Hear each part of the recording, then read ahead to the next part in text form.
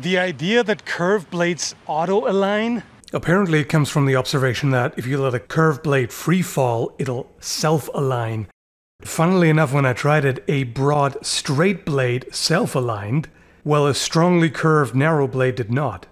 It only stayed aligned when I let it drop from a straight position to begin with. It probably has more to do with blade geometry and overall mass distribution than straight versus curved.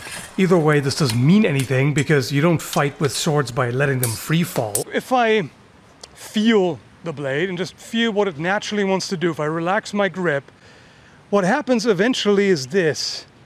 Like, it wants to kind of turn that way. Whereas with a straight blade, if I, like, no matter how much I relax my grip, it doesn't really do anything. This is all a moot point. Edge alignment comes from controlling the sword with your grip. So however the sword might flop around on its own, doesn't really matter.